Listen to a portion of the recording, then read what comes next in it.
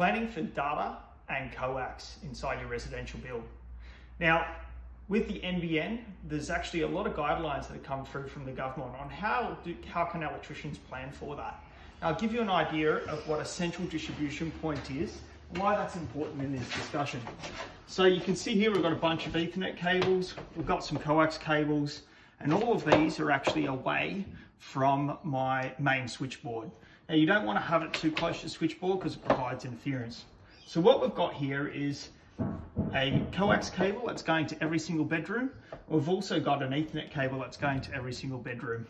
Got an Ethernet cable, two Ethernet cables going to the TV point inside the lounge room, and an Ethernet cable going to the back of the fridge, because now appliances start to get internet enabled. This is part of the guidelines as well. There's different standards that you can go by, and that just gives you an idea of where you should put these. We've also got two Ethernet cables going to outside where the NBN will be connected. This means that if a screw goes through one, we've got a backup altogether. I like to run double, so you've got redundancy there.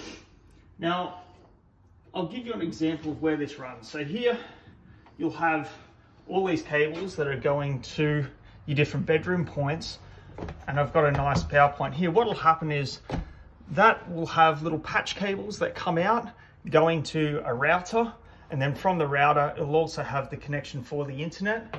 So the internet comes in here from the NBN and supplies all of the rooms.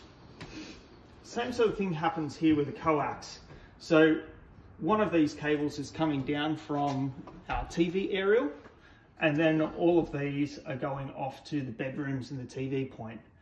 Now, the reason why we bring it here as the central distribution point, instead of putting a connection up in a splitter up in the roof, is so that way you can change these from being TV points to Foxtel points if you want. That makes it nice and easy to do this change just inside the cupboard. I'll give you a quick look at this example for television.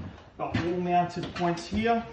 Here's Ethernet and coax, Ethernet coax, so you can connect the TV or you can connect your Foxtel points here. I have a quick look at the fridge point here. See our Ethernet point up here for the fridge, water for it as well. And then I'll show you an example of your bedrooms.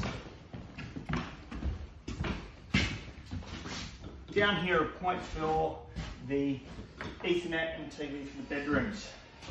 Last is the point all the way at the front for the NBN. Now, that gives you an example of how to wire for the new world when it comes to data. Hope you enjoyed this. Tips by Aidan.